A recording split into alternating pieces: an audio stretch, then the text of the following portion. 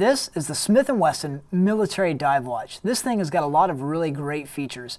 First thing you're going to notice is that it's Japanese movement, so it's going to be very precise.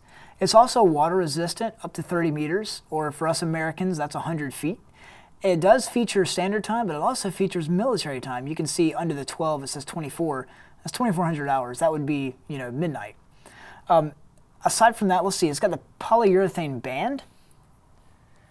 And it's got the two different security straps here so that if you have a small wrist like I do, and this thing, won't be flopping around because this is holding it down.